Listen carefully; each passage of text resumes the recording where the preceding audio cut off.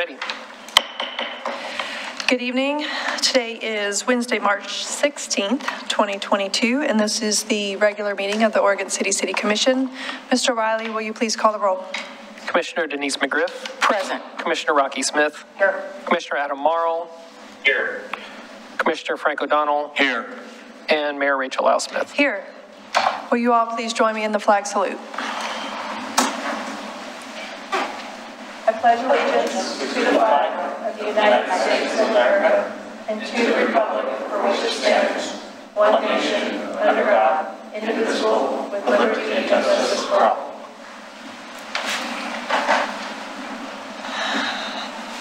All right. So we do not have any ceremonies and proclamations, so we'll move on to citizen comment. I have quite a number here. So I'll call two names at a time for you to come up. Both mics are working, so you can come up, take a seat. Please state your name and city of residence for the record. You'll have 3 minutes unless you're representing a neighborhood association. So first I have Dan Fowler and then Paul Edgar.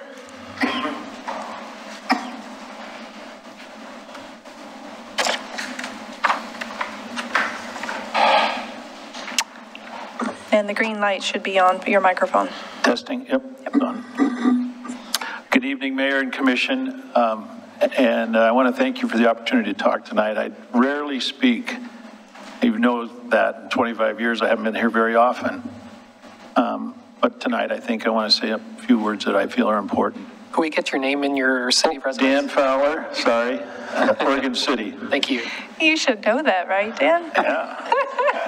So first, a little vision of Oregon City. I think Oregon City is really on the move. And I know each of you care about it deeply. When I look around Oregon City right now, I see it growing. I see potential everywhere. I see opportunity in the north end for mixed use housing and shopping. I know there's a hotel that's about ready to break ground this summer. I think there's opportunity for senior housing that I've heard about. When I think about downtown, of course, we've got Oregon City Brew that's expanding. Corner 14's in. It's vibrant. Hilltop, we've got things going on in the industrial area. We've got housing that's going to happen on Maple Lane. You know, the city's really going. And an important part of our city is a river. The river is the economic engine of our town, just like tourism. It is actually, fishing is tourism, but this history is important. When this last summer we had people at Corner 14 who brought a paddleboard every Tuesday. They met there and they had lunch or dinner. They took their paddleboards with a little wheel on the back and they rolled it down to the Sportscraft Landing and they went off the dock there and got in the river and paddleboarded. They had an exercise class. They had a yoga class on his paddleboard, believe it or not. My point in saying that is, I know you're looking at issues with Sportscraft Landing. I get it. And I know that there's not a lot of opportunity for us as citizens to speak about it. So I wanted to do that tonight.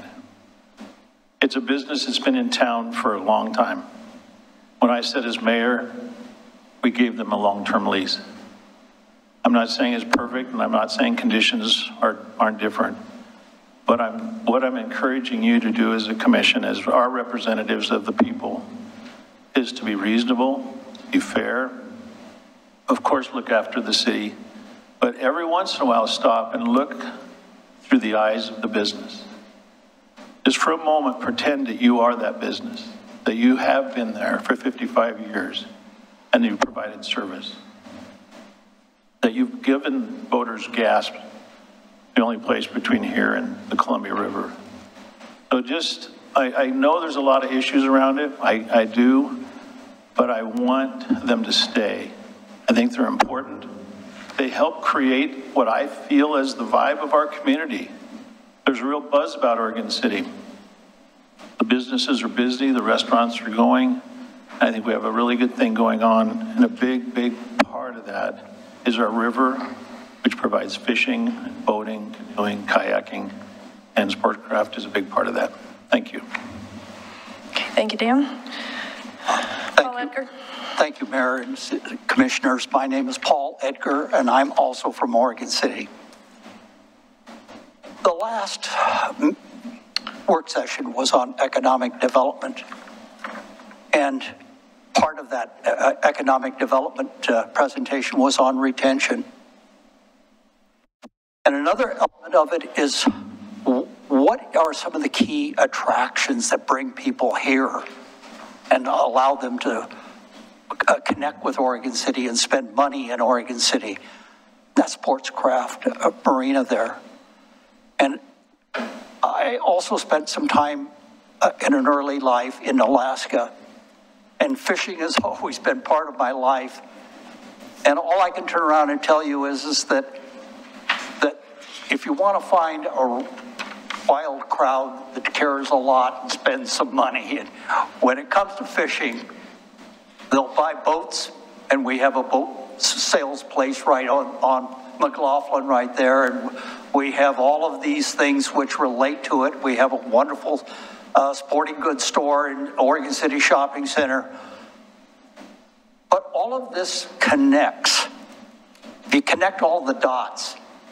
You connect it to a major attraction, and as Dan talked about, the river and the people that come there and enjoy it, see it, and it's part of our lives. And I think that every effort should be made to work with Sportscraft Marina, ODOT, and all of the players that have something that could to say or to do, to find out the way we can enhance that opportunity, because it's more than just business retention. This is something that truly attracts people to Oregon City in a manner that few businesses do. They come, we should take full advantage of it, and I just hope that you will understand and appreciate it as I do. Thank you. Thank you, Mr. Edgar. Next, we have Wade Byers and Eric Dye.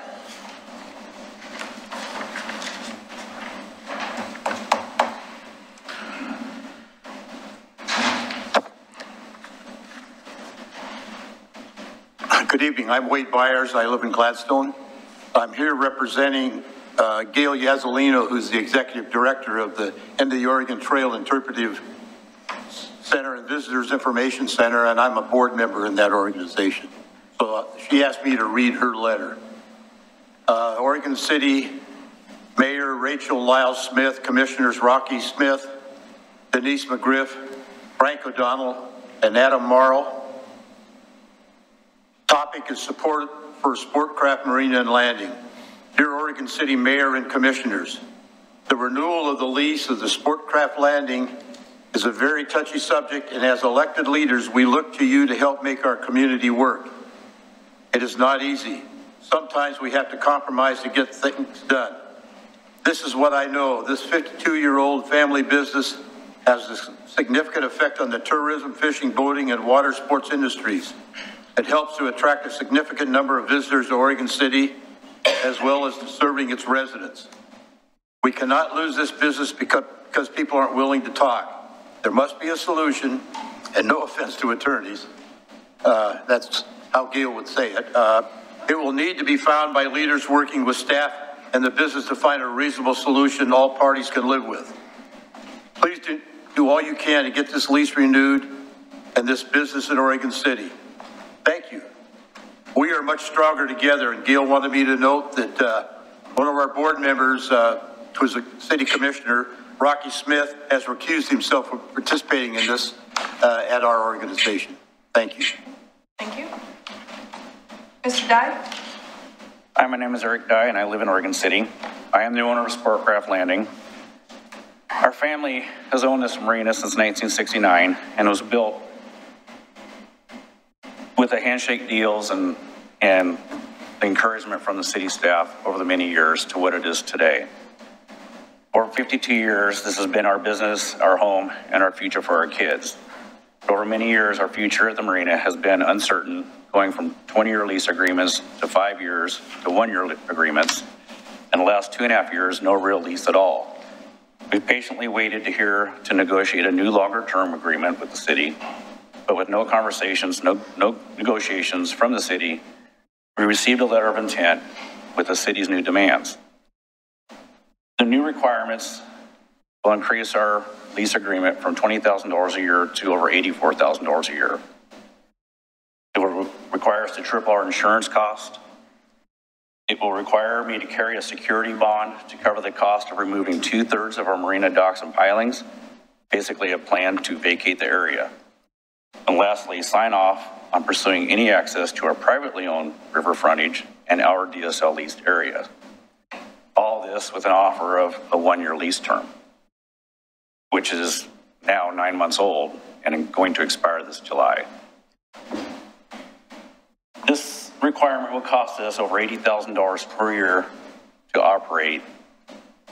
And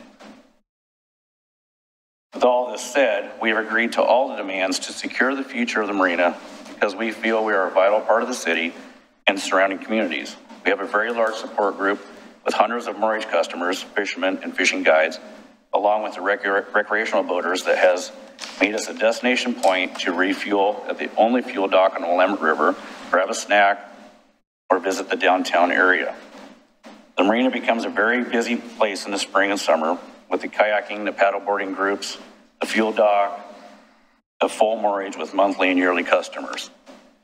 We are also the home to the Clackamas County Marine Patrol, which was chosen by them for us to build them a new facility because we were the only location feasible for their needs. Tonight, I'm hoping we can work together, have the discussions needed to resolve the issues to keep our marina. In my business over 30 years, I've learned the in and outs of developing the waterways in this area. If we are not renewed July 1 and forced to remove all improvements from the city's 2 DSL leased areas, it would be very unlikely a new development in those locations would be allowed. I've spoken to the major agencies regarding this situation. After 52 years, Sportcraft is grandfathered in and is not held to today's standards. It makes the most sense to repair our relationship, come up with new ideas, work together, and move forward. I have offered a generous improvement plan to the South Dock areas to improve the looks of the marina, standing from the upland boardwalk area off McLaughlin. I've given the details and lease needs to accomplish these improvements in our letter that was sent to all of you, noting that this is impossible to make these investments with a short-term lease. Yes, there's been frustrations when all we've heard from the staff is that the commission's main concern is an eviction plan. How are the dyes going to be removed from the area?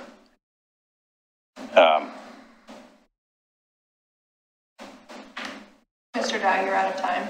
I'm out of time. I came to the end. I'm just hoping we can start that new conversation and work out these possibilities in our marina. So thank you for your time. Okay, thank you. Yep.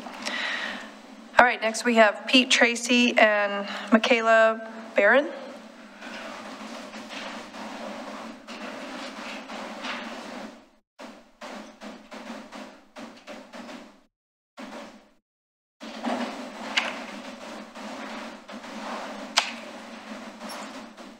Pete, you're next. All right. Hi, my name's Pete Tracy. I live over in Gladstone, Oregon. Mayor, Commissioners, thanks for letting me speak a little bit here. I've got a little word that my wife, my children, and my grandchildren have helped me write. It'll be far shorter in 3 minutes. So I'm here talking about Sportcraft Landing. Us as a family have been recreating on this river since 45 years, 50 years. I've been dealing with the Dye family for that many years. I dealt with Eric's father, then I dealt with Eric's brother Chris, and now I'm dealing with Eric and Kim now today. I'm a year-round moorer down there. So the decisions we make today are affecting a lot of other people than just Oregon City. I want to first, start with my relationship started in 75 with the Dye family. My children didn't come into me until into the 90s, and now my grandchildren are here as teenagers out of Gladstone using these facilities. Our waterways are as important to me in Gladstone as they are here to Oregon City to you good folks. I've also volunteered and was Parks and Recreation Commissioner in Gladstone for many years. So I fought many good fights for our little waterway we call Meldrum Bar. which we're neighbors across the river. The opportunity we have here to keep Sportcraft open isn't just for merely fishermen, it's for the water skiers, the recreation users, and as I've heard from the other speakers up here, it's the only place I can buy gas on the Willamette River. I used to have multiple choices. I don't have that no more. If I don't buy it up on the road, drag it down now, I've got problems, and it sure is convenient that that family has kept that facility open, and I know that's a hardship every year. Paddleboarders, kayakers, and alike enjoy recreating there. As much as they do at your little Clackamas Park, they've closed our boat ramp there, as you all know. I've been talking with Steve Williams on how we can resolve that as members from both sides of the river, because it's very important. And then we're going to have the construction there affecting our boat ramp at Sportcraft. Please take a real hard look at Eric and Kim. They do a great job. They're wonderful business owners here in Oregon City, very generous with their time. Please consider their long-term lease. I've been here for 45 years using it, so thank you very much for letting me speak. All right, thank you. Michaela? Hi, I'm Michaela Barron. I live in Wilsonville. I'm here to represent Energy Kayaking and as an active community member. As you may know, our business is located down on the docks at Sportcraft Landing and supplies the community with tools and resources they need to enjoy the river easily and safely. Community members and people outside our community come to Sportcraft Landing to support local artists, see historical landmarks, and to learn about the history that makes Oregon City unique. I have resided here in Oregon City for 20 years. And have been part of the kayaking community for 12. When I was 11 years old, I started volunteering for We Love Clean Rivers, and we clean up the entire Clackamas River. And through that, I met Sam Dravo, who is the owner of Energy Kayaking, and I got to know him, and I've been part of his team, and all we do is spend countless hours giving and working for this community, and honestly, the community is thriving from it. I spend my weekdays working as a grad mentor at a high school. My purpose is to help better our kids so that way they can be ready for this world. And the most common comment I get is, how does this apply to real life? Not everything we learn in the educational system is utilized after graduation. These kids need after-school programs where they can learn and understand reality. They can explore activities they can't experience with technology. Energy Kayaking provides these programs. We have after-school programs, summer camps. We have a kayak team that actually goes year-round. If our access to the docks at Sportcraft Landing ceases, then the growth and development of the community will be hindered. Not just because it's the main and best point of river access in the Willamette, or because of Energy Kayaking. It's because of how our community utilizes the space, how ladies of the water get together and bond, and how local artists come out and our community goes out with them and supports them. And also, everyone here likes to go down to the river and relax, get rid of some stress. It's pretty nice. I mean, everyone, including handicapped, go down there. Our business helps with that too. And so I hope you come down and enjoy it. All right, thank you. All right, next I have Roger Dolan, or Rowland. Sorry, I couldn't tell it was R or D. Roger Rowland and Kent Ziegler.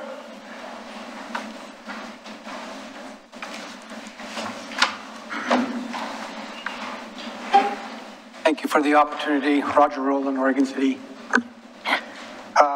I've lived here for 44 years, and I'm here really as a fisherman and primarily for fishing, but I've been here for 44 years and done that primarily. But my in-law family, the Anderson family, the Alec family, have been over here for more than 90 years.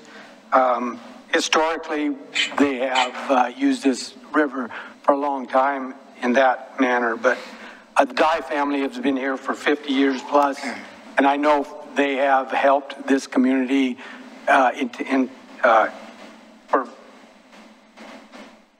a long time and for greatly. Sportscraft Marina has a positive influence with ODF&W, with the Sheriff's Department, as we've heard.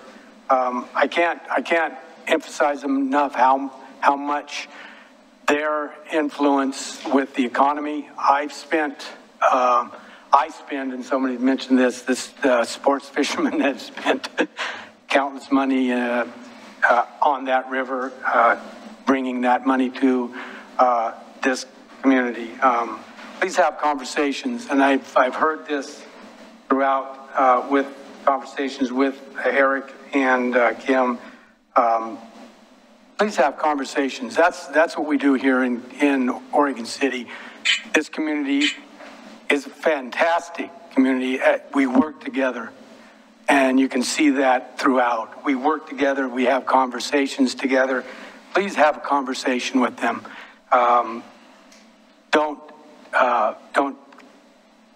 Do not just do the legal stuff and not have conversation.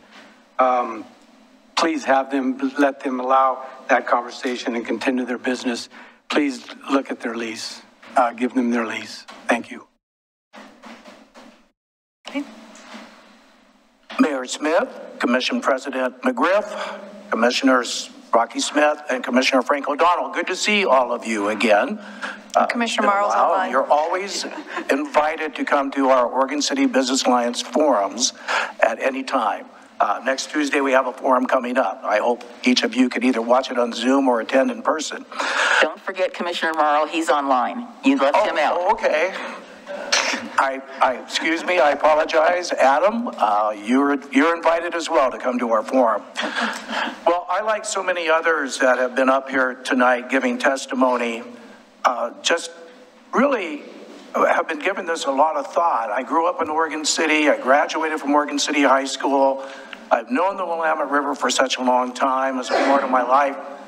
And as president of the Oregon City Business Alliance, we keep asking ourselves, why are we having this conversation? What is the motivation behind taking a business that's been in existence for over 50 years, providing a very vital service to Oregon City, not only economically, but recreationally, and just bringing everyone together in a holistic way, synergistic way. And I'm going, why are we having this conversation? And when I asked the Dyes, they couldn't give me a good answer. I'm hoping staff or you or someone will be able to do that. But I think we all realize the value that the river does provide Oregon City. This city is very fortunate to have that asset at its doorstep. We look at what's taking place at the Blue Heron site with the Confederated Tribe of the Grand Ronde, what could potentially take place in the North End District with a multitude of new development opportunities. But they all could converge somehow through a master plan to utilize the river. And we think about taking a marina away. It's difficult to get a marina approved. In fact, in talking with the Dyes, it's probably impossible to get another marina to go into that location because of the depth of the water being fairly shallow. And they're grandfathered in. They've been there for over 50 years. So you have an asset that is so valuable.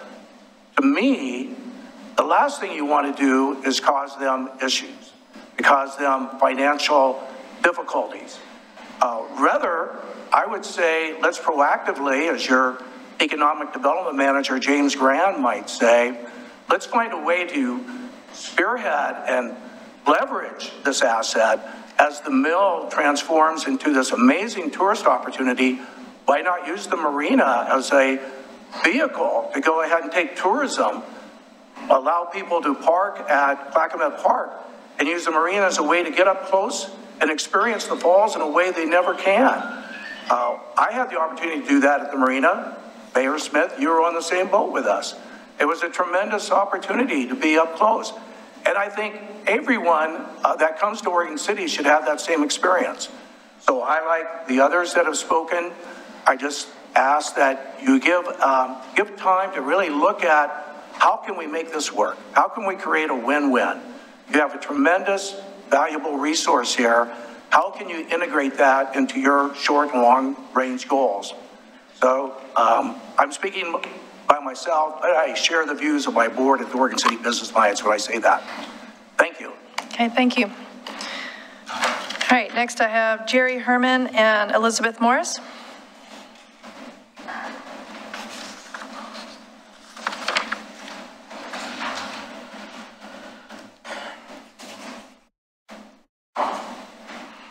Jerry?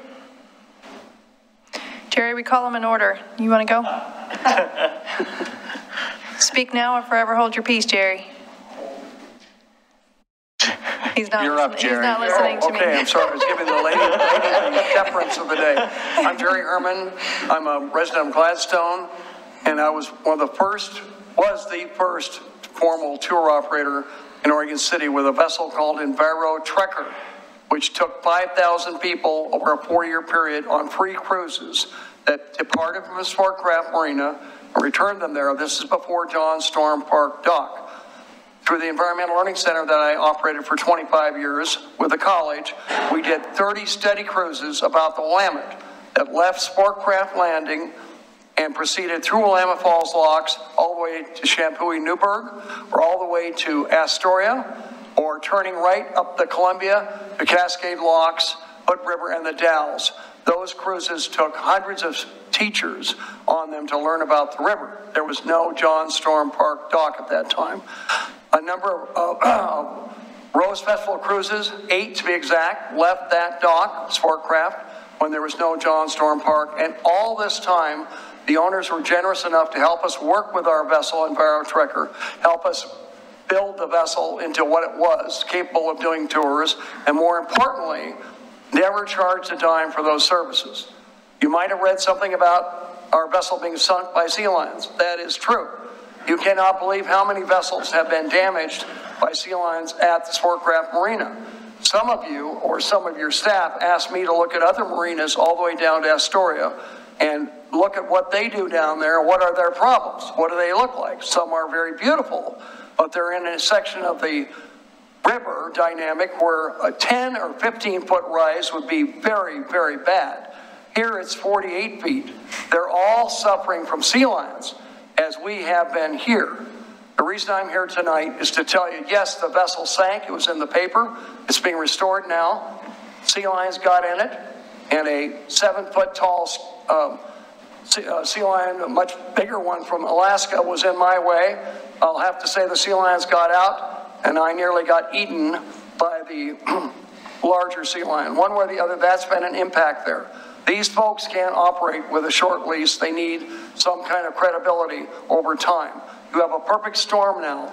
ODOT is bringing a huge amount of money into that vessel service area, that marina operation, to help them restore it, make it improvements on the upper side where they can no longer operate on the lower side.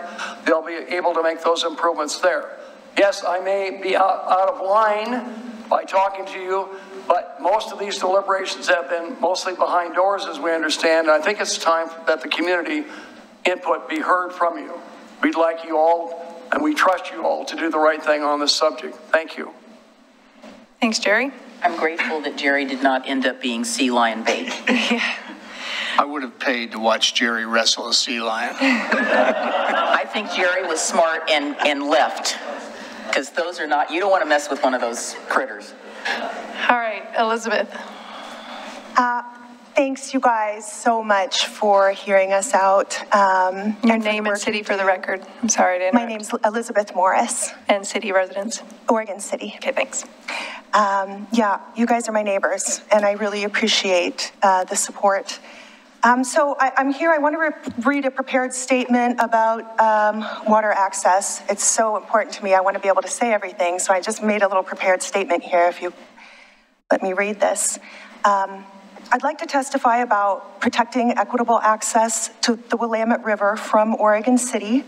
I'm Liz Morris. My husband and I are restoring a historic home in the McLaughlin neighborhood. We have a year-round slip at the Sportcraft Landing. We have for a couple of years now. We moved to our neighborhood, like so many others in our community and on our streets, specifically due to the walkable access to the river and to the marina. It's a core part of our life. It's why we're here. The entire history of this city, even before it was called Oregon City, is human interaction with the river, and that's really limited so much on the Willamette.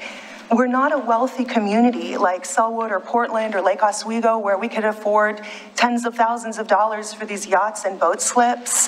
The marina offers affordable boat slips, watercraft rentals, and a lot of really fun events that would be otherwise inaccessible to most of our community. The marina brings local businesses, it brings jobs, but it also stimulates a love of nature.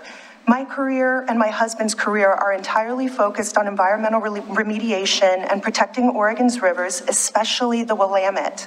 I invite anyone here to take a ride with us on our little boat, watch the great blue heron roost by the dozens, watch the fish jump, or sometimes the sea lions, which can be kind of scary, watch the osprey and the eagles dive, and get to know the islands and the coves and truly see the heartbeat of Oregon City in a way that you just cannot from the shore from any other part. We should be stimulating river access and never limiting it. The kayak rental offers equitable water access to all income levels. The public Oregon City boat ramp is already too small for the people trying to access it. You could wait for hours, and sometimes there's just not even parking at all for boats, so it's not a viable alternative even already. Closing the marina will effectively cut off river access to so much of our community. I don't know the history at all of the marina or the commission or anything else at all. I really don't know the background, but that marina is a central part of my life and my community. I really would not stay here probably if the marina were closed. So I'd like to invite our community to work together to keep open and equitable access to the river, the marina, and craft rentals as a key part of the city's history and our future. Thank you so much for the work you're doing for our community. Thank you. All right, you all are doing so good with staying with or really close to your 3 minutes. And I have the final card is another one from Kent. Are you speaking on another topic, or do I just have 2 cards for you? I couldn't find the first one, so I made out a separate one. Okay. But you got it. Okay, cool. Well, I think, is that everybody? Is everybody that wanted to give citizen comment tonight? Do we have anybody, Jacob, online? Not to my knowledge. Okay. But I'd appreciate it if they raised their hand. If they did, I don't think so. Okay. All right. Did you have something to say? I think the comments deserve a response. And I'd like to make one. Okay, go ahead. So those of you who know me know that I'm a fisherman, a boater, a kayaker. I've drifted rivers in drift boats and rafts. Kind of be a self-described river rat. I own 5 kayaks. I recently put in down there at the Sportcraft ramp, went up above all the way to the falls, which can be a bit intimidating, I'll tell you. But I understand the value of a river, and I understand it in my duties up here. It's as part of our economic development plan. For those of you that don't know, I'm trying to bring tour vessels to this city that we could disembark in. For those of you that ever taken a cruise, to do that very thing, disembark and then take land-based tours. I mean, if that's not a win-win for everybody, I don't know what is. And I'll tell you, there's obstructions to that, but I don't want to get sidetracked by that. The other part that I have to comment to you as, and I'm going to do this in general terms, if I overstep, you stop me. I also have a duty to this city, and I'm also a businessman. I'm a businessman much like Ken Ziegler, much like our former mayor, Dan Fowler, and others in the audience that understand the nature of business. And I also have a fiduciary duty to the city. And from a business perspective, in general terms, the nature of business, I'm going to take a moment. I get the impression sitting here that this group feels that the city is not interested in having a marina operated, that the city is the problem in moving forward. And we have to watch what we say, but I don't think everybody knows all sides of the story. And I don't know if I don't believe I'm free to speak about it. So I'm going to speak in general terms. In any business relationship, the basis of a business relationship is each party says what they're going to do and does what they said they do. That doesn't happen, that relationship fails. It comes to an end. It'll be terminated by one party or the other. The other basis of a business relationship is contractual commitments are accepted and honored. Again, you say what you're going to do, you do it, I do what I said I'm going to do.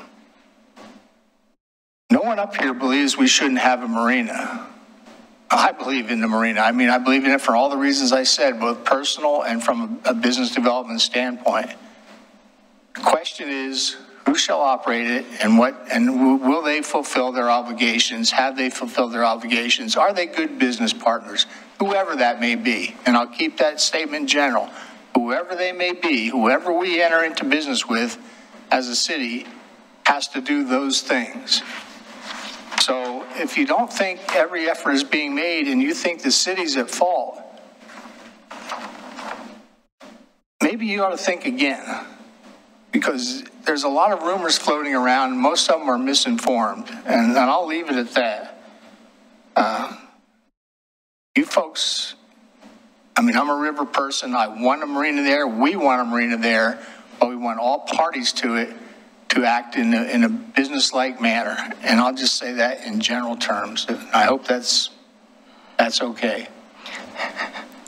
Well, you've already said them, so. Well, if it's not okay, I'm speaking as just another resident of Oregon City. It doesn't work that way. You can't take that back. We're at the dais. So, well, I've said what I said. So yeah, I agree. It's been challenging because I think there are clearly some conceptions about what we think about the marina or about wanting to have a marina, and but unfortunately, because this is something that is a legal matter, we don't talk about it. We've had a bunch of people call us. I think every single one of us has had phone calls. I appreciate it. We've heard you, but we are not free to discuss anymore. In fact, Commissioner O'Donnell was walking a very, very tight, wiggly rope that he was about to fall off of. So I don't think that any of us can say anything else. I appreciate you coming tonight to express the opinions of the community. It's unfortunate that we feel like we're not able to actually share a lot of our opinions or personal opinions until all of this gets resolved. But thanks for coming and for honoring our citizen comment time and providing your input. I had one thing. It's just a thank you. Okay. Anyway, I just wanted to speak and say thank you to everyone who came tonight. I know that people's time is valuable, and I don't take your comments lightly, but I will have to concur with what my other commissioners said, and those of you that I responded to by email and I told you that I really couldn't discuss this, that is true. We cannot, and I concur with what Mayor Lyle Smith said. There is, as I've stated many times to people I know in this room personally, there is more here than meets the eye. So I will just leave it at that. But thank you for coming tonight. I really appreciate it. It's nice to not be out here looking at an empty room. So it's nice to see people and faces, and it's actually nice to see your faces. Yes. So thank you again on behalf of myself, and those of you that I know personally, I will thank you personally for coming when I see you. So thank you. All right. So seeing no more citizen comment, we're going to move on in the agenda. I know we have an exciting agenda, but wouldn't be surprised if you all marched out of here you're free to stay. We'll give them all a minute to exit if they're going to exit. Our next presentations, the presenters can go ahead and come on up.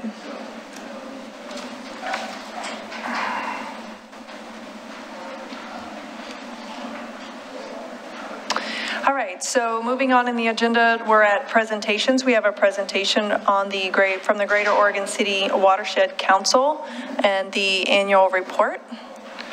So whenever you are ready, gentlemen, can you please introduce yourself? We don't have a staff report, so I don't even have a name. I know Doug, but I don't have a name, so go ahead and get started. Good evening, Mayor and Commissioners. My name is Tom Gaskill, and I'm the Executive Director for the Greater Oregon City Watershed Council. I live in Portland, but I work in Oregon City, and pleased to do so.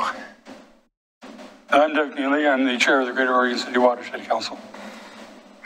I want to thank you for giving us the opportunity tonight to present to you about the Greater Oregon City Watershed Council and to share our annual report.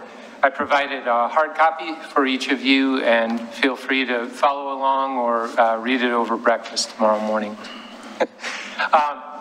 I outlined the things that I'd like to talk about tonight. This has been a big year for this council, and we'll be highlighting transitions and capacity building.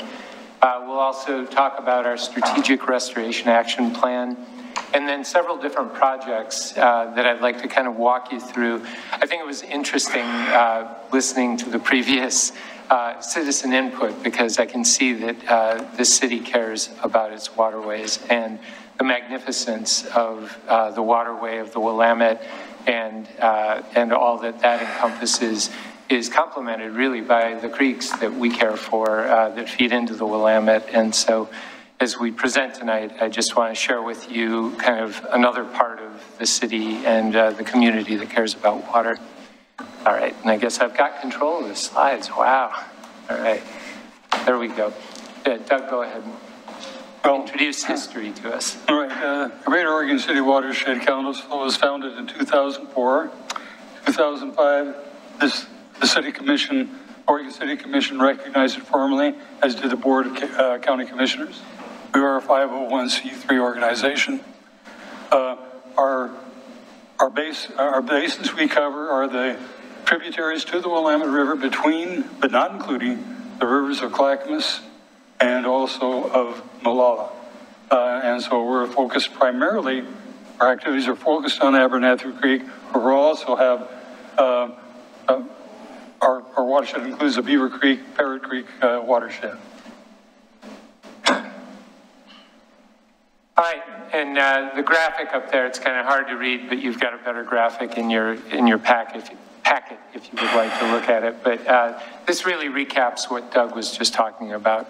So we're, in terms of watershed councils around Oregon, we're a fairly small watershed council, and we are focused on a very specific geography. But one of the exciting things I think about this watershed council and what attracted me to come and work for these folks is the commitment. So Doug mentioned that this started in 2004. There's a founder right there. And there are three. Right. Yes, I know that. And so we've got two other founders still on our board. So this shows you know, people that are really committed and love what this is about and have given so much. Our work involves habitat restoration. It involves invasive species removal and native restoration of plants. Technical assistance, so we can't do this alone, and we can't do it simply by project, so we really need to elevate the understanding within the community and within the watershed for what we call stakeholders. And so I mentioned stakeholder engagement there at the end. And, you know, I've worked around watershed councils for over 30 years in my career. My background is in biology. I worked on the Southern Oregon coast for 25 years of my life with a National Estuarine Research Reserve there, leading their education and outreach efforts. And I really feel that elevating community understanding of the work that we do is essential. And I think it's one of the reasons that I was brought on board by the council, is because I do understand that. So I want to step now into some transitions that have taken place recently. You may have met my predecessor, Rita Baker. Rita worked for the council for 13 years. She worked part-time, and I know that the better part of that was a lot of work that she was doing because she loved it and not because she was getting paid for it. And she really laid the foundation that I am inheriting with the work that I am doing. So one of the first things that the council had listed on their strategic plan was to establish an office. And so we did that in the historic Kruger House. And I have to say, when I first moved in there, I wondered whether there were ghosts upstairs because it was a little bit quiet, not a whole lot of action going on there. And now there is full occupancy at that site. In fact, Dan Fowler is our landlord for that site. But I'm really pleased because I can look out the window and see Abernathy Creek, which is one of our major focuses or foci of our efforts. And I'll talk about that a little bit more in a moment. I know I met some of you when we put in a community enhancement grant for the city, and we've been working with Abernathy Creek Park and also with the Environmental Learning Center. And you know, one of the reasons that I felt it was important to have this office was because we're about caring for these watersheds. And if I have to look out there every day, then I know who owns me and who I need to be taken care of when I look at that creek. Oh, I'm sorry. I'm going to just bounce back for a second. AmeriCorps is a fabulous program that I've worked with before, and we were successful in recruiting an AmeriCorps member, Derek Paulmore, who is our stewardship involvement coordinator. Derek's been with us since September. Through kind of an unfortunate circumstance, Watershed Council in the Sandy River Basin is no longer a part of the Watershed Council constellation. And they had an AmeriCorps member, and we were asked if we could take her on. Willow Michaels is her name. And I can say that Willow has very successfully transitioned to our organization. She's working with us as our community outreach coordinator. So we're fortunate in that regard. So I have two team members until the end of July at this point. So it's the three of us out of that office. Very important part of the work is laying a framework. So thinking about prioritization. And the Abernathy Creek is one of the more important, or perhaps the most important creek in the watersheds that we work with, because it still has runs of coho, native coho. It also has steelhead and lamprey, Pacific lamprey. It has cutthroat trout. It has opportunities in the future potentially to restore chum salmon, which were once there and have been extirpated.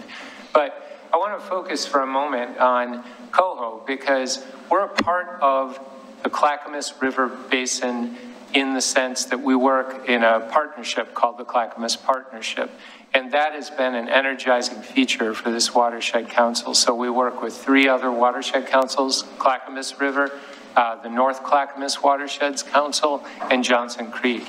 And of those, we have a coho run here that is very, very important to this community. I was talking with a member that we're working with right now, the community who owns property along Abernathy Creek, grew up in Gladstone, and remembers how important coho were as a part of Abernathy Creek. And he's not so convinced they're there anymore. Well, our biologists that we work with, their rapid bioassessment showed they are there, and the good habitat for them is upstream, but we need to make it better. And so that's a part of what this plan is about, is it identifies 24 prioritized projects for us. It's my marching orders to try and fund those projects and to restore habitat within the creek. I'm going to move along a little quicker. You don't have a timer on me over here, so I'm going to try. I only have 12 slides, but I mentioned earlier the community enhancement project. That's moving right along. We've been working with the Parks and Recreation Advisory Committee. We've also been working with the community college. Enhancement work has already occurred up there. Jerry Herman, you heard from earlier, Jerry's team at Rivers of Life Center has been a partner with us. We've planted native species. We've removed a lot of invasives. This guy to my right just helped us clear out a dumpster about as big as this space right here and full to the top of invasives from Abernathy Creek Park. And we closed the door on that one. I didn't get to pull that photo into this presentation tonight, but we're working really hard to enhance the community through that work. So, and I should mention that Abernathy Creek Park, starting in May, if our permit is successful with planning, we will have construction of a trail there along the shore. Holcomb Creek is the first habitat. I don't know what I'm missing here behind me. No eyes in the back of my head, but. We, I'm sorry, because I'm sure that's a distraction. So the AC or whatever kicked on, and we feel like we smelled something off. And so, yeah, so staff are investigating to make sure that everything's okay with the building, but please continue. Okay, I'm sorry for the interruption. Feel free to give me the cut sign if we need to. I will definitely let you know if we need to. You know, the city manager looked at me and asked me if it was just him, and I was like, nope, check it out. So that's what they're doing. They're just checking the building. So go ahead. The alarm sounded. We need to let Yeah, fair enough. So apologies for the interruption. It was definitely very noticeable, I know, but continue. No worries. I can beat feet fast, so. So Holcomb Creek, if you're familiar, is a tributary of the Abernathy Creek system that crosses underneath Redland Road. And the Holcomb Creek drainage is a very important one, both for the salmonids and also for lamprey. And one of the first projects that the council is undertaking with a private landowner there is the Holcomb Creek large wood restoration. So a big part of, and I'm not going to repeat this over and over again, but you'll catch the theme here, is that Abernathy Creek is really starved for large wood. Large wood in a creek creates a structural dynamic that is important for capturing spawning gravel for salmonids and creating complexity in the habitat. So in order to restore that, watershed councils will often come in, do technical assessments of the site, and then we figure out what needs to happen in order to restore that habitat. And in Holcomb Creek, we were successful in getting funding both for a technical assistance grant to conduct design and for a restoration grant to actually put the wood in the creek, and we have a willing landowner there. So we just let the design contracts just last week, and we'll begin design this year. We will actually not implement until 2023, so there's an in-water work period there. But the design is very exciting, and I'm looking forward to that project. So jump to another one. This project will be happening this summer, and this is more the bells and whistles style, because this is helicopters moving large wood into the Newell Creek Canyon. I imagine you're familiar with Newell Creek and the new nature park that Metro opened, which is fabulous if you haven't been out there. And I know the council's history goes back to planting some trees down in the bottomlands there as a part of the habitat restoration. But this summer I've been working with my colleague at Metro, and that project will begin here. We still have yet to have the specific timeline.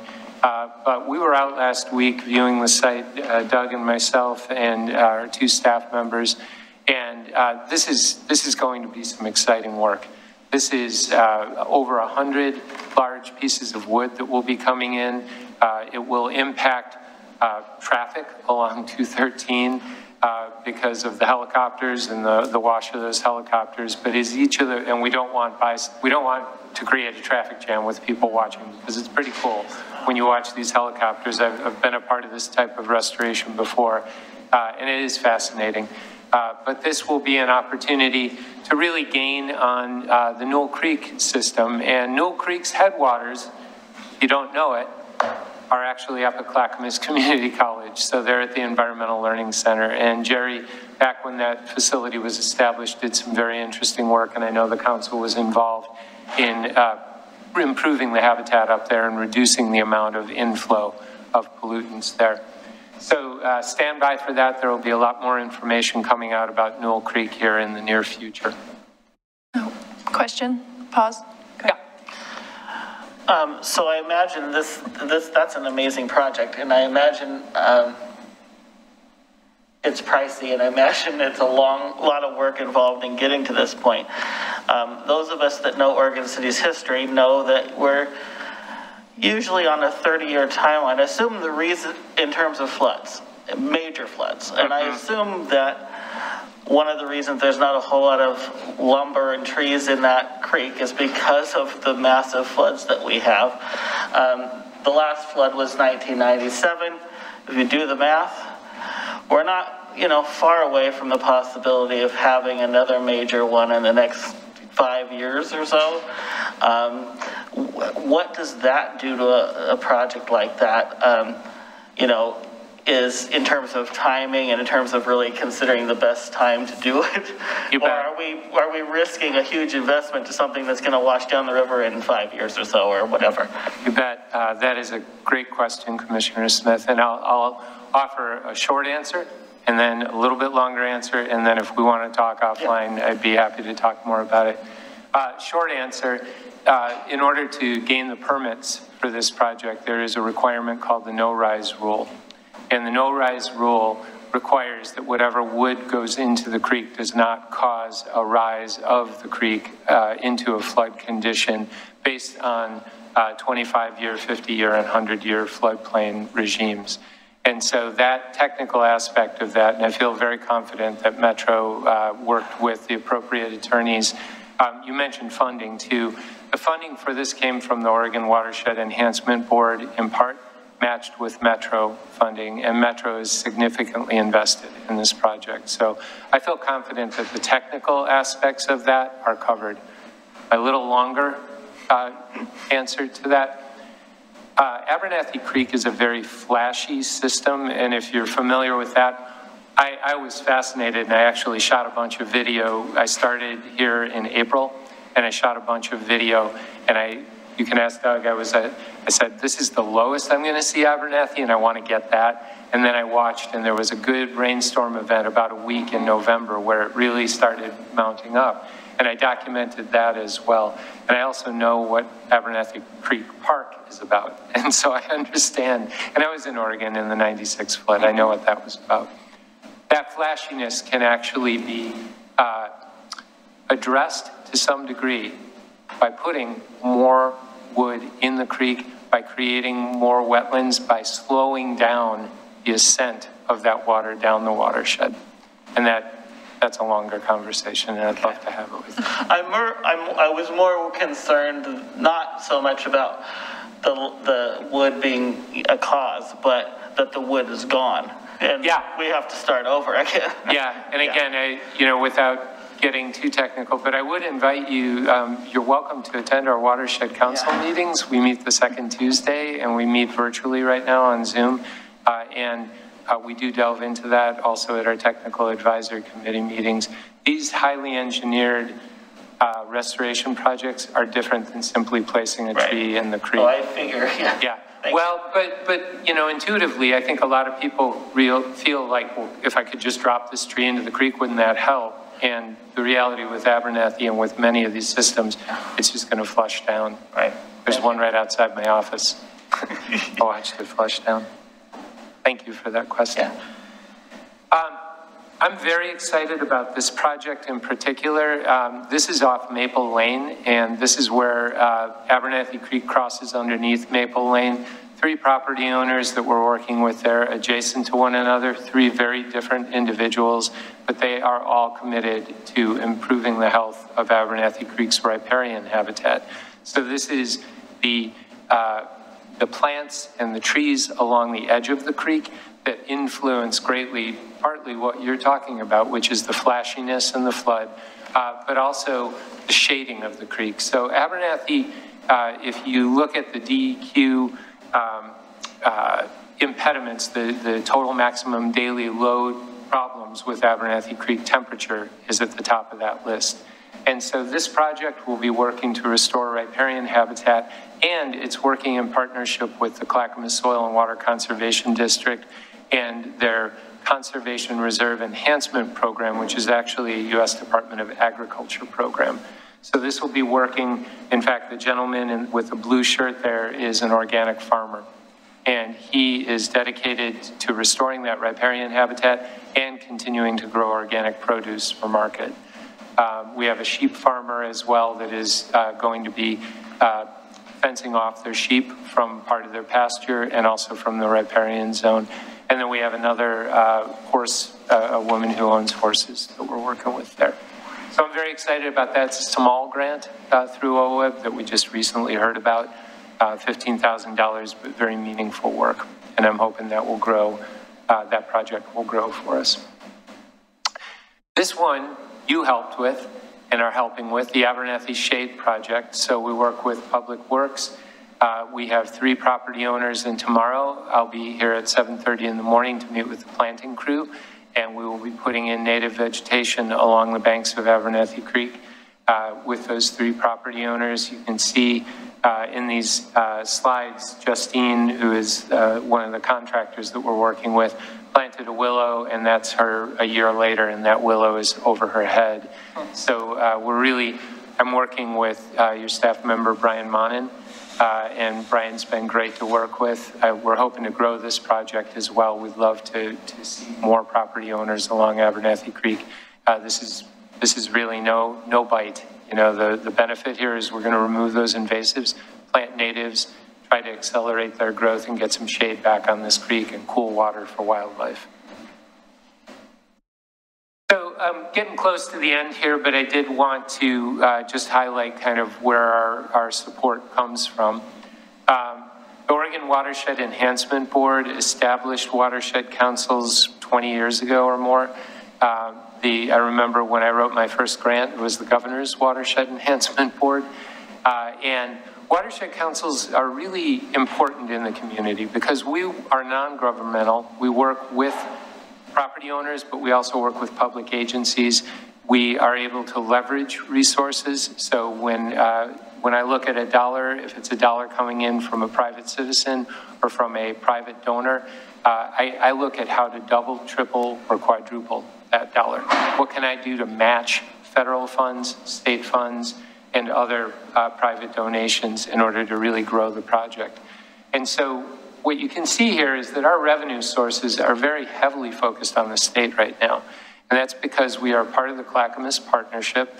So we receive council capacity funding through that. We also receive support to participate in the partnership. Right now, that partnership is looking at trying to develop some federal grant proposals to leverage our state dollars against federal dollars and really grow our success. And then we also do have some private donations. And then on the expense side, you're looking at the principal expense is me. And the staff members that I work with are really part-time temporary right now. And then our office, and then some operational expenses. So we have a pretty small budget. We're small, but we're powerful. Small but mighty, I like to say. So, and with that, yeah, I think just, you know, I kind of threw a motto up there Doug hasn't seen before, but restoring our waterways and building communities, I think is what that said. So I hope that wasn't too long. I just want to give the tremendous recognition that we need to give actually to both Public Works and Parks and Recreation, and particularly Brian Monin and in Public Works has worked with us very closely, as well as John Waverly, and they have a great partnership with the city as well as with the Metro Regional Government. All right, thank you very much. Do we have any questions? Commissioner McGriff? Yes, hi. So how much of Abernathy Creek is actually navigable? And I'm talking about navigable by human-powered craft. Yeah, great question. So looking at the lower end of Abernathy Creek, which I'm sure you're familiar with, you know that the I-205 widening project will make a significant impact on that. In fact, our council just heard a presentation about that, and they will be moving the mouth of Abernathy Creek. So that's no small undertaking. If you were to paddle up that mouth, it wouldn't be very far before you'd encounter one of the longest culverts I've ever seen in my life. I've seen that one. I have not traveled through it myself, but I know several people who have, both by boat and by foot. And it makes its way such that it bends, and so it's completely dark. You can't look through through it from one end to the other. It goes underneath Highway 99. It also passes underneath Main Street before it daylights just this side of the railroad tracks. There are fish passage issues in there, we are made to know. And one of my hopes is that we can actually bring some resources to bear there to improve that. Navigable. There is a yellow tandem kayak sitting outside my office along the bank of Abernathy Creek that no doubt someone navigated at some point and it's washed up there this winter, and I intend to pull it out. I don't know who owns it at that point, but I want to at least get it out of the creek. I'm not sure, you know, at a high tide and a flood, a good flood on Abernathy, if you're a decent paddler, I think you could get up there. There are places than what you're saying, yeah, I mean, but it's not like you could do that. So yeah. You talked and I didn't mean to be disingenuous. No, that's all right. I also know that you can get up, you know, up around like Hidden Lake, that area. You're probably starting to push it a little bit, and then Beaver Lake and Mompano Dam would be an impassable impediment further up. That's kind of what I thought. Yeah. I you know, of course, like Commissioner Smith said, I really like the project. I saw one of those helicopters that lifts the logs about 2 days ago as I was outside, and I said, oh, I wonder where they're going. But it's always kind of puzzled me about how it's possible, if it would be possible. I mean, there's so many logs at the falls. It's like, I know that they're not all being used for rest. I mean, there's a lot of them sticking out that have washed down, and then we've had houses washed down, you know, other things washed down. And I kept thinking, why can't we get some of that debris out of there so it doesn't break loose and head on down the river? And it seems like there's a lot of logs there. It could be. Yeah, my guess is that at least 5% of my time over the next year will be about acquisition of logs. It will be focused on just that, because it's actually pretty hard to get a hold of logs, get them for the right price and get them to the right place at the right time. But we've had offers of trees from Lake Oswego at a park where they blew down because we had all the ice storms and that. And there's a lot to it.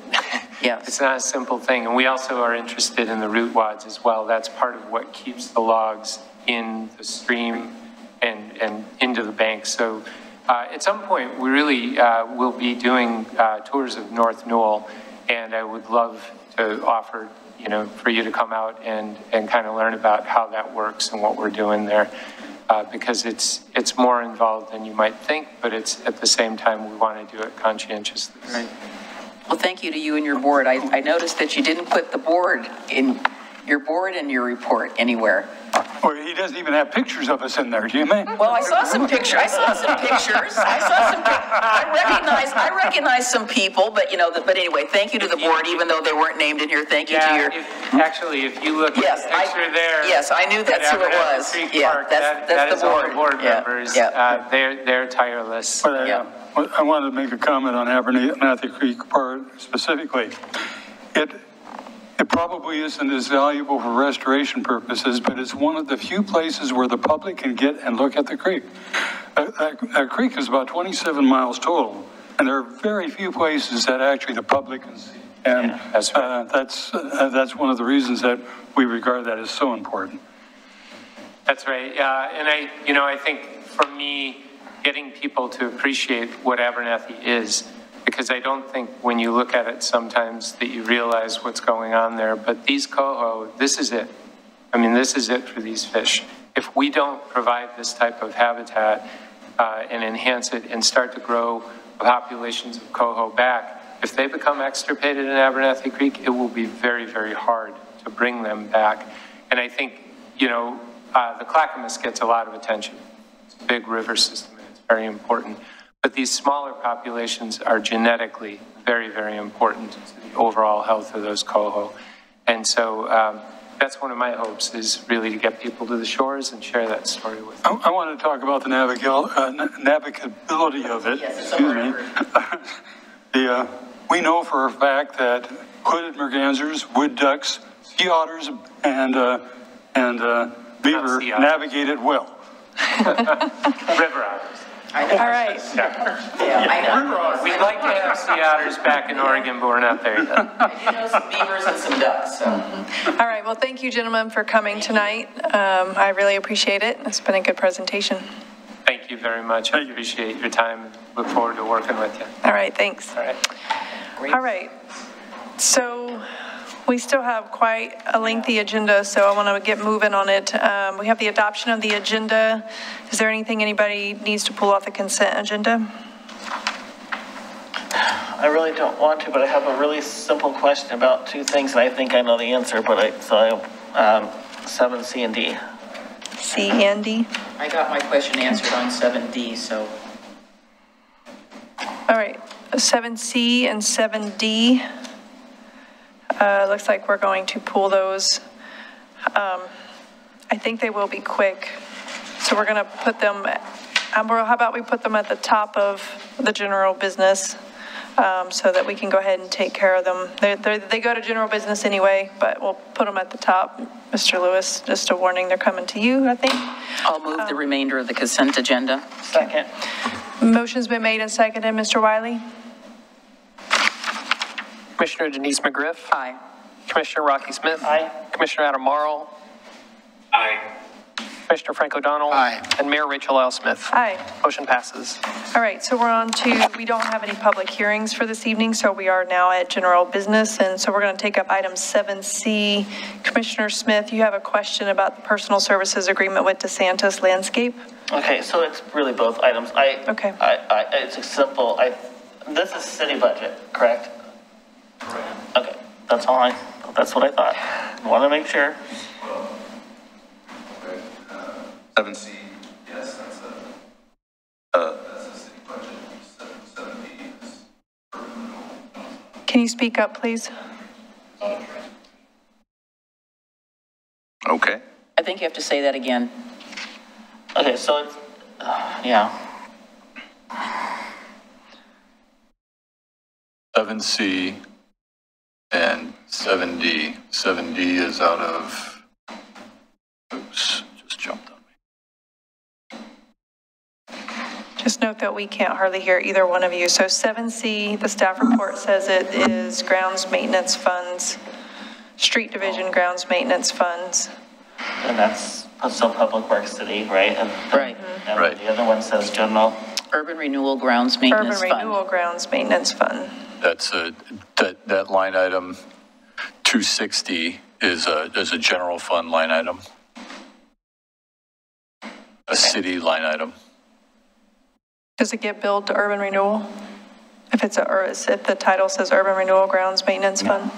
No, I think what had happened was when the original challenge to the urban renewal, and we kind of took everything out of the urban renewal budget, but we still had maintenance that we needed to do on these properties that we owned. So it was being paid out of the general fund. I can confirm that with Matt Zook, but I did have a conversation with him about that, because if it's urban renewal, it would need to go to the Urban Renewal Commission. I assume, yeah. Right.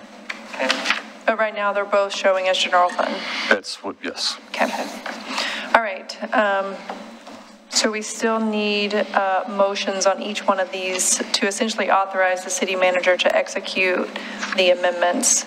Can we just put them together? Can we put them together? 7C and 7D? Looks like we can. I'd like to move that we approve item 7C, amendment to personal services contract with DeSantis Landscaping, and item 7D, amendment number 1 to Public Works Urban Renewal Landscape Maintenance Services Personal Services Agreement. Is there a second?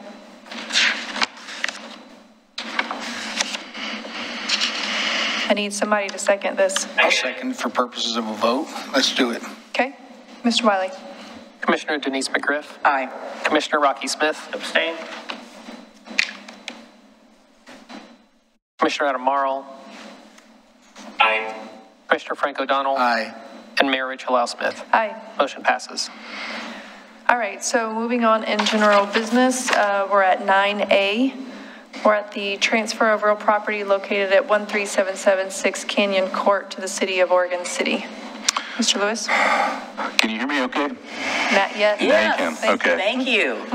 All right, so this item for you tonight is exactly as it read. It's a real property transfer. We're trying to, this property has some history with it that some of you are aware of. I don't know that all of you. I'm sure Commissioner Marl was not on. I don't remember who maybe wasn't on before, but this property has some history. It's associated with the Trillium Park's landslide. So there's plenty of dates in this document that have been referenced, but really I'm trying to cut to the chase, which is in June 20th of 2018, the city commission at the time authorized the city manager to execute a settlement agreement. So this is coming before you several years later. It's taken us a while. It's taken the property owner a while to kind of do what he was obligated to do. And so he has since demoed the wooden part of the structure, and in that agreement that was his obligation to do. He's done that at his cost, so there's no cost that the city has incurred. But the foundation, the concrete piece of that, when we take that property over, is our obligation to demo and restore that area. So there's a couple of things I want to hit on with this report, but one of them that's not really listed in there is just a reminder that this property, by virtue of where it's located, is something that we're also trying to pair with the Trillium Park Drive landslide mitigation project. So we've been working on that project. We're about at 90% design. We're trying to get that approved for construction this year. And not this year, this summer. So it's kind of imperative that we pair the two, because the work involved in demoing that concrete foundation is involved, and similar in terms of the kind of work that we'll be requiring of the roadway work as well. So just kind of putting those two together for you. A couple of things that we've listed in here is there was, when we got back on track with the property owner, we had a determination that there were some back taxes. That property owner has since resolved that issue and paid those taxes, so there is no back taxes at this time. The other thing I wanted to point out is this order of judgment lien. I want to talk about that because there's since learned something in here that we've stated incorrectly.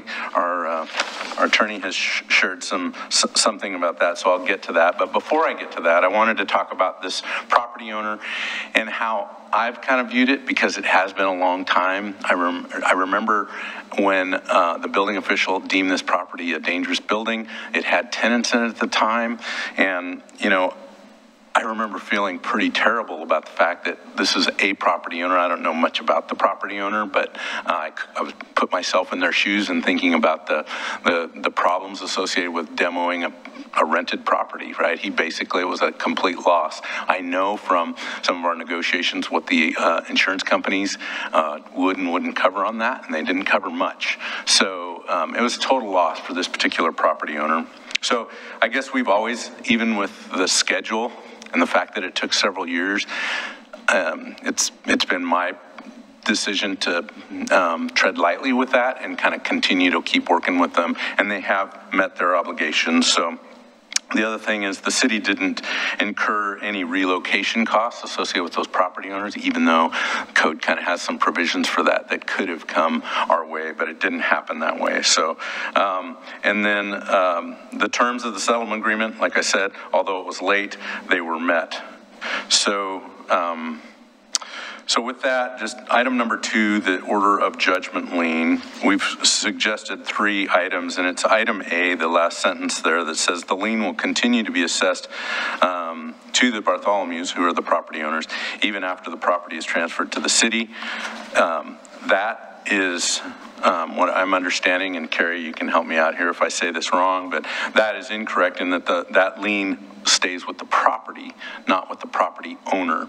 So, so there's a $7,844.75 lien that was placed on this property because of some of the yard cleanup that didn't occur. In other words, after the property got vacated, it sat idle for a long time. Code enforcement enforced on that. That took them some time to resolve. They ended up taking it to court, and there was this lien that was placed on this property. And in talking through that with our code enforcement group, we were feeling, you know, this project in general is nearly $1 million worth of construction projects. So when we talked to code enforcement, our ask was, well, what are your real costs? How much of this was fine or punitive, thank you, and how much of it wasn't. So that's why we've broken out these other costs. So really there's $5,700 of this lien that we either need to pay from one department to another, or we need to ask the municipal court, and Carrie can explain how that could happen, but it sounds like a fairly simple transaction to ask the judge to change that such that we forgive a portion of the loan. And that's what I'm hoping for, because we have a lot of expenses coming out of the transportation fund anyway, and I'm trying to limit that. So, so anyway, our recommendation is that that the commission authorize the bargain and sale agreement consistent with the agreement that we've already signed, and then to give us some of your direction on how you feel about that lien, whether we should pay it in full or should we ask the judge to modify the lien. So can you clarify the current property owner, the Bartholomew's, they're aware of the lien on the property and essentially are just not paying it. Is that correct? Right. That's where we're at. So far. And so if we want just making sure in our terms, so if we want the property, which it sounds like we have an interest in the property, our options are to reduce the amount that this property owner, you know, would still have maybe some portion to pay, and we pay portion. I mean, those are kind of sort of the options, but I'm just, have we talked to this property owner? Do we know why? I mean, what makes us think that this property owner is going to pay? They're probably wash their hands of this and are ready to move on, would be my guess. Right, that's where they're at. And like I said, we haven't incurred any expenses on this property. When they demoed the wood structure, there was a provision in there that if they exceeded the first $10,000 to do that work, that the city would then pay the next up to $10,000. That never happened. So at this point, the property owners incurred all the costs, including the 100% loss of the structure and the cost of demo. And he's turning that property over to the city. And the city's intention there is nothing more than to, one, control that no new development would ever occur on that property, and to restore it to match the natural nature of the rest of the adjacent homeowners association land. Right. Commissioner O'Donnell? So the lien, has it been recorded? I understand it has, yes. Okay. So what we're saying is there's a recorded lien against the property. The lien travels with the property. It was liened by the city against the property, and now the city's going to take possession of the property. Yes. So we're going to record it. We have a lien to satisfy against ourselves, or else move for a dismissal or a reduction. Right. So excuse me, didn't mean to interrupt. No, it's okay. We would go to the judge and to record a satisfaction of the lien. Okay. That basically we're withdrawing the request for a lien. It's not a vacation, it's a satisfaction, but it essentially says, look, judge, just issue a satisfaction. We record it against the property, then it's clear. That would be the course of action I would prefer. Otherwise, it's a bunch of fun with numbers and we're just trading dollars. I wouldn't, let's do what you suggested. I agree. Would you like to make a motion? We need a motion regarding the bargain and sale deed agreement. So directing the city manager to essentially sign the bargain and sale agreement, transferring the ownership, and then address the judgment lien. What we proposed was the code enforcement has incurred some costs, so we want to make them whole as well because their department incurred that, but the balance, the $5,700, is what we'd ask the judge to I don't think that's what we're proposing. No, it's not. Okay, well, yeah. I think they want to forgive the lien entirely. That's Yes. accurate. Okay. Are there comments by Captain Davis regarding code enforcement and any need to reimburse it? Welcome, Captain Davis. Good evening. I just want to add that the code enforcement did incur quite a few costs. If you go into the judgment that's part of the packet, it'll explain everything that code enforcement did. We had a petition for a warrant to clean that. The property owner didn't know all that stuff. So there is roughly $2,200, $2,150 that we have paid out to take care of that property. The rest was a fine imposed by the municipal court judge. I don't know why those fines are what they were. But again, yeah, I think it's $21,4475 with no interest is what we paid out of pocket to take care of this. So the proposal or the discussion is that if we were to try to want to reimburse the code enforcement department, though, I mean, going back to this homeowner who took 3 years to try to demo it, lost their whole house. I mean, to go back and ask for $1,000 or $1,500, I mean, surely the transportation fund, who has a few $1 million, can handle another $1,500 or something, right? That's the direction of the commission. Yes. We're not going to quibble over $2,000. I just want you guys to know that there was some real cost that we did pay for. Okay. Thank you. It was my opportunity to make you speak in that microphone because you always show up and you always get left off the hook. So Captain Davis. You never get to say anything. You never say anything, so it was my chance to put you on the spot, and Chief Van will probably be really happy about that. So, all right, we'll return. I was just enjoying the humor of it all. I know, me too. So. Commissioner O'Donnell, do you have a motion? I'll see if I can get this motion right. Move to approve item 9A, the transfer of real property located at 13776 Canyon Court to the city of Oregon City with the stipulation that we move to remove or forgive the entire lien. Entire lien. Second. Motion's been made and seconded. I would like any further discussion? Yes, I'd like a friendly amendment. I would like to see the $2,100 reimbursed back to code and for court compliance. I'll decline that amendment. I guess my question is Guess we can vote on the motion. Well, the report says that we could vacate portions of the lien, and I'm suggesting we vacate all of it except for the part that's owed to that department. But in the end, it's all the transfer of monies from the general fund to the operation of specific departments.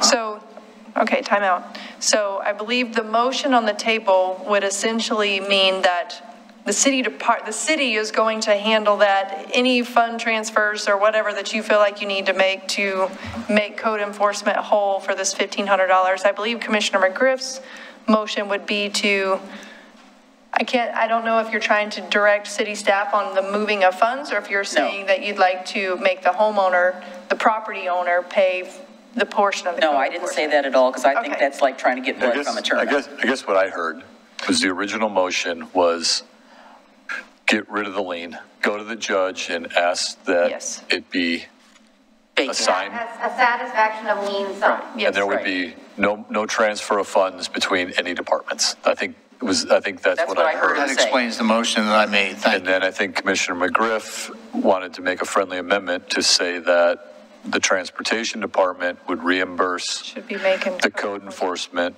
department for the 21 and change. Whatever it is and change, right. That was the friendly amendment that was rejected. Right, exactly. Well, we have the first motion on with no second, and we could vote on that. Rocky seconded. It was seconded, yes, it was seconded. Let's vote on it. If it loses, you can put forth your motion. Not gonna lose. Well, so from a financial perspective,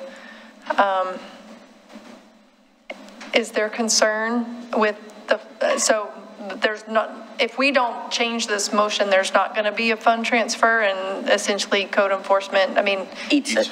Eats it. That's Correct. essentially what's happening. Yes. Is there an opinion by code enforcement, Captain Davis, as to, I guess you've already made your statement, like you would like to have Mr. Lewis and his big pot of transportation dollars pay you back? PD's got a big pot of money too. I'll leave that up to you guys. I just wanted you guys to be aware that there was real cost of time and staff and money to pay for this. The homeowners were served. They do know of the liens, so. Okay. So I think she's asked for an amendment. If the amendment's denied? He's not going to support it. As I said. All right, call the roll. Commissioner Denise McGriff. Oh, of course, you have to call me first. Well, you heard my statement. I'm not going to vote no just for that, but I think it's reasonable that we help the police department. So turn your mic on, please. I'll vote yes. Okay. So for the record, that was a vote of yes. Commissioner Rocky Smith. Aye. Commissioner Adam Marl. Aye. Commissioner Frank O'Donnell. Aye. And Mayor Rachel Lau Smith. I wanted noted for the record that I tried to stick up for the police department. I agree with you, but I'm going to vote yes. Yeah. All right. I would have voted no. I'm pretty sure they'll get it out of us one way or another. They always do that. All right. All right, so I think we're done with that item. Yeah. Thank you. Thank you for helping us move through that one. Let's move on. Let's try to get to 9 o'clock, and then we can consider a break. How's that? Let's go. Yeah. 9B, intergovernmental agreement between WES and City of Oregon City. That we may not get to this before 9 o'clock, but go ahead, Mr. Lewis. Well, we sure would like your support for this particular item. It's an intergovernmental agreement with Water Environment Services between for I&I reduction funding. And this has been before you before. There was some concern about the bylaws. And so this report includes the copy of the bylaws and the agreement that kind of supports that. This agreement is focused on reducing influent and inflow into the sanitary sewer system to avoid treatment plant expenditures over the next 20 years in the amount of what WES is estimating of $120 million. This is a 5-year pilot program for WES, and I pulled that from their commission report. This item goes before the Board of County Commissioners tomorrow night, and so I was just kind of catching up a little bit with that and read that this evening. So it's a 5-year pilot program. They're anticipating awarding $3.5 million a year over the next 5 years. We've got a pretty aggressive program. I feel like we're at the forefront of this. I know there have been, since our last meeting, confirmation from WES staff that the city of Gladstone, the city of Happy Valley, yes, Johnson City, small as it is, the city of Milwaukee have approved the IGA. Westland has not. I didn't get I saw an email. I think they're struggling a little bit with the idea of signing the agreement, to be honest with you, but I don't know that for sure. It was really an opinion from their public works director. But we've got the bylaws in here, talks about the membership. That was a concern. You know, the more I've talked to Greg Geist and Chris Story about this, the idea was to keep this at a technical level as opposed to a political level, because it's sewer I&I. It's really one of those things that you wouldn't think would reach a project by project policy level decision. So, you know, and the criteria by which a project qualifies is pretty straightforward. And so for us, based on our intention of projects, it's about a $6 million return of what our customers are paying to Wes.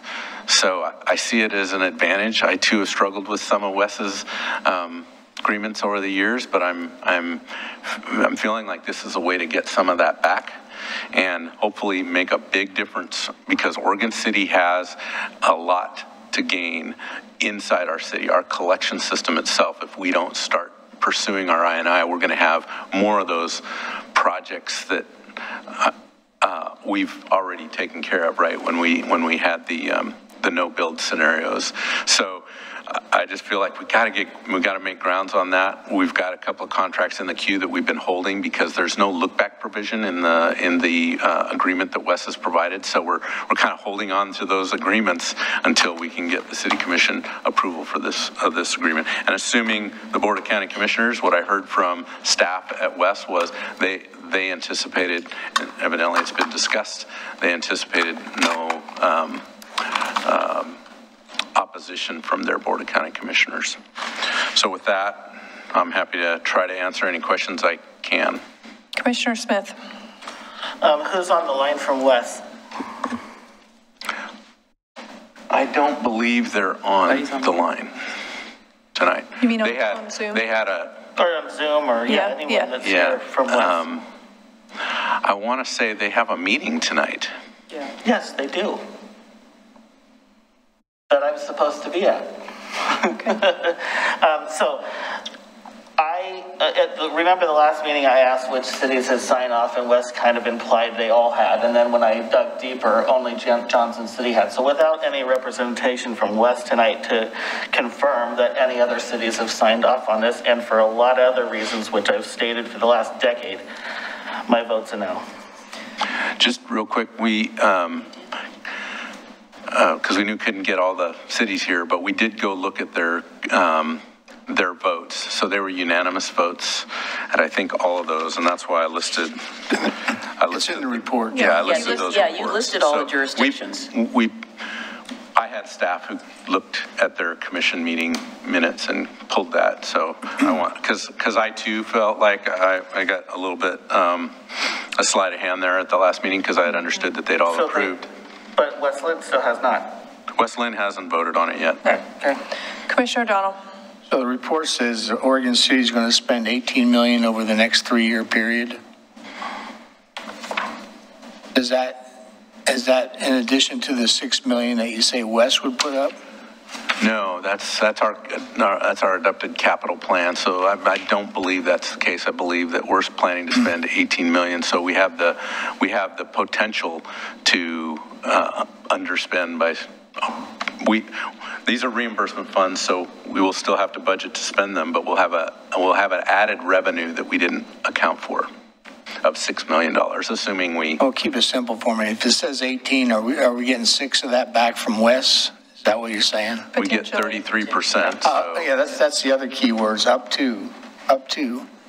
And it says that these actions will affect the savings for the processing of these affluents to the tune of $120 million. In theory, yeah, over 20 years. I haven't checked that math. That's kind of their statement, but. And of course, we don't see the other agreements with the other cities. They're specific. They're the same agreement. It's the same agreement. It's the same agreement. Yeah. In terms of percentages? I think the 33% is across the board. So, assuming we have a qualifying project, whether it's $1 million or $10 million, 33% is what they're talking about. Now, they do have some annual budget limits, but it sounded like they felt like they had the funding to cover this. So, and it's a 5-year program. So they want to take a look. Do the ratepayers get any benefit from this? Is there a reduction in rate, or rates are stable, or rates they're not reduced? Maybe they don't go up. Is there any statement about the impact of that? West will have to process less fluid, right? Because of less I&I. I mean, the long-term benefit is reduction across the region of I&I means less capital expenditures in the long run. And I think Wes's approach would be not to necessarily reduce its revenues today if I think it feels a little bit miraculously that we're all as effective at reduction at I&I, and they truly see a horizon that says we're truly going to be able to spend a lot less money here. There may be, there would be a benefit to the property owners, but, and for us, if you remember, this was another issue that we talked about with the commission, was really to get to the level of reduction that we're hoping to, we need to look at that private property side of the lateral, and that's where I see some of the $6 million, because I think our project expenses, you know, wouldn't cover all if we had to front all the cost to the property owners. So applying some of that 33% to the laterals is kind of a strategy I'm hoping to be able to implement. That's got to come back to the city commission, obviously, because so far we don't have authority to work on private property. The commission asked us to pull that. So we still want to bring that back to you in a work session, but at this point, it's a pretty clean 33% for any qualifying project, and I think that's a benefit to the city and the citizens.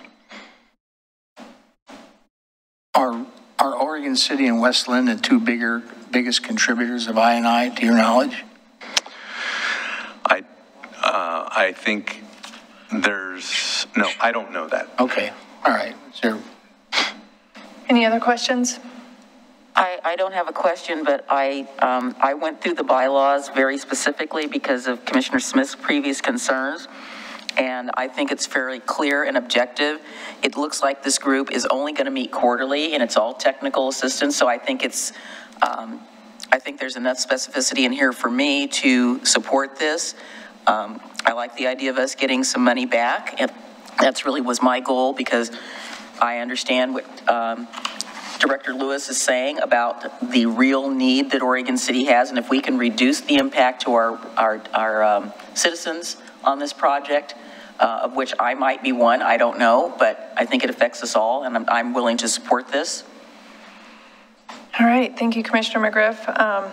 I would agree with that comment, and the other thing is that this is a pilot. We can always withdraw at any time, so if for some reason we think things are going squirrely, or we don't think, you know, we withdraw from the pilot and we don't have a reimbursement option, while all the other cities may continue to participate in this program. So to me, this seems like a win-win. I'm not sure why we would be hesitant at this point, given that we have opportunities to back out at any time down the road. And I agree, I also reviewed the bylaws, given the concerns that Commissioner Smith voiced. And I would agree, the misinformation from the West person last time was unfortunate, but I appreciate staff doing the diligence to find out where we're at now. And I will say, I think at that time, though, if you look at the timeline and the timeline of when the votes actually occurred, I believe at that time, I don't believe many of these votes had happened. Our last time we talked about this was in January.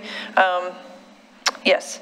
And if you look at the timeline, I really don't think most of those cities had it on their agenda. So anyway, long story short, I'm supportive of this. Do we have a motion? Yes, I can move that we approve the West Intergovernmental Agreement as submitted. I'll second. Motion's been made and seconded. Mr. Wiley? Commissioner Denise McGriff? Aye. Commissioner Rocky Smith? No. Commissioner Adam Marl? Aye. Commissioner Frank O'Donnell? No.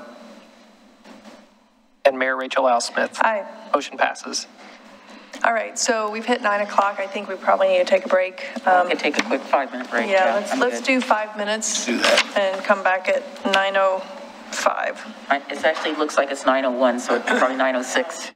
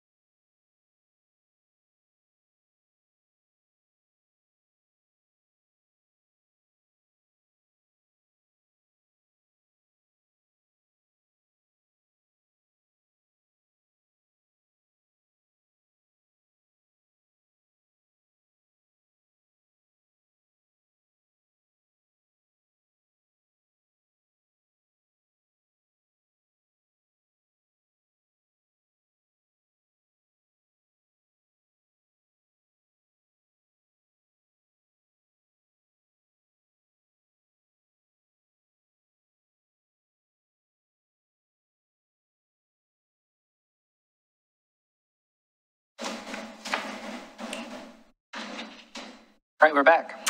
All right. I'm calling the Oregon City regular meeting back to order after our break. And looking in the agenda, we are at item 9C. This is revocable long-term obstruction in the right-of-way at 508 4th Avenue. Mr. Lewis. Thank you, Mayor and Commissioners. So I included quite a few pictures and mapping, or I should say we, because some of this work is from others as well. But this is a property in Kenema, 508 4th Avenue, who has built a, I would call it a landscape terrace wall that's in the right-of-way. And this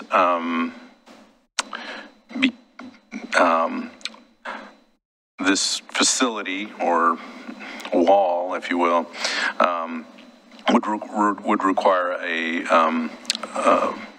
it's an encroachment into the right-of-way, so really requires how we've been processing these has been a revocable long-term obstruction in the right-of-way. So that's what the resolution is about. There's some good pictures that show the property before and the property after. They show the neighboring property with a wall that also has a long-term encroachment permit. So there's some history associated with this one. I didn't necessarily feel like I would go through it unless you want to talk through that, but we think this is the right way to process this one. So I'm just gonna maybe leave it at that and let you folks share or ask any questions that you may have. Anybody have any questions? I have no questions. No. This is pretty straightforward. I mean, many of the properties in Kenema encroach into the right-of-way. I don't see this one as, truthfully, as any different. The majority of them do. I know why it's different, but I don't think we want to go there, the history of this piece of property. So I'm just trying to stay focused on the rock wall and how it's similar to many, many other properties in Kenema that are encroaching in the right-of-way. We're well aware of this issue. So I think we need to be really careful here. I intend to be.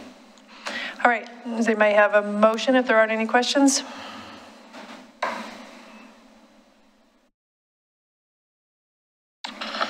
I'll move to approve resolution 22-12, revocable long-term obstruction in the right-of-way at 508 4th Street. 4th Avenue, just 4th Avenue, thank you. I'll second. Motion's been made and seconded. Mr. Wiley? Commissioner Denise McGriff? No. Commissioner Rocky Smith? Aye. Commissioner Adam Marl? Aye. Commissioner Frank O'Donnell? Aye. And Mayor Rachel Lau-Smith? Aye. Motion passes. I know that was a challenging one for us deep down, but thank you. We moved it quickly. All right, so our next item on the agenda is 9D. This is a personal services agreement regarding our DEI work. This is our new goal for the City Commission for this biennium. Mr. Foils. Good evening. Hi, everybody. We're excited to present the personal services agreement with MGT Consulting. This arrangement enables MGT, thank you, Consulting to support the city, to coordinate and deliver a comprehensive set of projects and initiatives that will help us achieve our DEI goals. On Zoom this evening is Lamont Brown. He's the Vice President of MGT Diversity, Equity, and Inclusion Solutions. Lamont will act as the project director for this work and will lead their team of folks who will help us carry out the different components. We don't have a presentation for you this evening. We just wanted to be here on hand for this introduction and to ask any questions that you may have. For members of the public joining this evening, as you mentioned, during the 21-23 biennium goal setting process, the City Commission made a statement and a goal to promote diversity, equity, and inclusion, building a safe and inclusive community and organization. The commission during that time articulated 3 strategies to support that goal, and this partnership will help us deliver on those strategies. The scope of work was included in the staff report, and really we're just here to answer any questions or any conversation that you'd like to have. Thank you. All right, commissioners, any comments or questions? Yes, if I may, Mayor Smith. Commissioner McGriff. I urge approval of this. I participated in the review of their proposal, and I felt that for what the city was going to be doing, that they provided the best service level for us.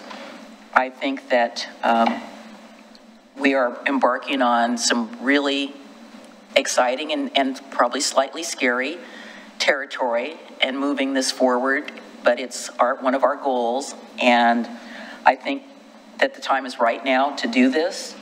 I think that our community is ready to do this. Our community has been asking for this, and we asked for it. And I think that it's going to be really groundbreaking, and I think it's going to really set Oregon City apart from our other local jurisdictions around us, that we are moving forward with this, and I'm really excited about us getting started. Commissioner Morrow. Thank you, Mayor. I would just like to extend my gratitude to Commissioner McGriff for really spending a lot of time on this issue. Obviously, this is very important to me as well, and I think this is a great reflection of how Oregon City is moving forward on this topic. And I mean, we now have the most diverse city commission we've ever had, and I hope that with these steps we will be able to continue that. So again, thank you to Commissioner McGriff for all her work on this, and I look forward to seeing the fruits of all that work. Yeah, we should thank the staff too. They put in a lot of work. And yes, and they're all here in this room, many of them. Anybody else? Commissioner O'Donnell or Commissioner Smith? I just note that the report says there were 4 respondents. They were evaluated by the team, and they selected this one as being the best offering in response to that. So I can't take any argument with it. I say we move along. Yep. All right, is there a motion? A motion, okay. I'd like to move that we approve the personal services agreement with MGT Consulting for consulting services and delivery of our diversity, equity, inclusion initiatives. Second. Motion's been made and seconded. Mr. Wiley? Commissioner Denise McGriff? Aye. Commissioner Rocky Smith? Aye. Commissioner Adam Morrow? Aye. Commissioner Frank O'Donnell? Aye. And Mayor Rachel L. Smith? Aye. Motion passes. So apologies to Mr. Lamont, who's on the Zoom. I hope you did not. He's in a different state, yes. I hope you didn't have to wait a couple of hours and listen to us this whole time to us not even give you a moment to talk. So I should probably pause and say welcome and thanks for coming. It is 9 o'clock or after 9 our time, so. It's been a joy listening the last few hours, but we're very excited to partner with the city and can't wait to get started. So thank you for your support, and we really encourage just buy-in and engagement from all parties. So we're excited to kick it off. All right. Well, thank you for joining us even in this late hour. I appreciate it. So. No problem. Thank you. Thanks, Lamont. Looking forward to seeing you. Thanks, Patrick. Thank you, Patrick. All right, and that Thank you, Tony. We're toward the end of our agenda. Are there any communications, Mr. City Manager? Not tonight, Mayor. Thank you. Anything from other commissioners? I just have one. With the adoption of this personal services agreement, I think we may have an opportunity to jumpstart our community engagement. I mentioned during our dinner break that I was asking your opinion about us supporting in cooperation with either our library or citywide, that we have Juneteenth celebration. For the last 2 years, I've participated in it through the auspices of Unite Oregon City. And since it's now officially a holiday in the state, and it's now one in Oregon City as well, and part of our agreements that we have with our employees, that I would like to get some support for moving something forward. It would be a very simple program, similar to what has been done in the past, but with a couple of more songs, because we had a lot of requests for more singing. And I'd like to be able to work with Director Greg Williams on this. And if Adam would like to join again, he worked with me a little bit on this last year. That would be fantastic, or any other commissioner that would like to be involved. I see Commissioner Morrow has his hand raised. Commissioner Morrow? Thank you, Mayor. I'm all on board for more singing, depending on who's doing that singing. But as you all know, I am in DC right now for the National League of Cities conference, which just ended today, and I will be flying back tomorrow. Today we spent the day out on the Hill, and we met with all of Oregon's congressional delegation, so I was selected to speak to Congressman Kurt Schrader about some issues facing our community, and I reiterated our gratitude that he has been supporting the Quiet Zone funding, and wanted to express our wishes to see that through, and some other telecommunication issues that are related to franchise fees and the public right-of-way. And so I'm looking forward to speaking more about it once I'm back, and I'm glad this meeting did not go as long as I thought it would, as it is past midnight here. So thank you. It's not over, Adam.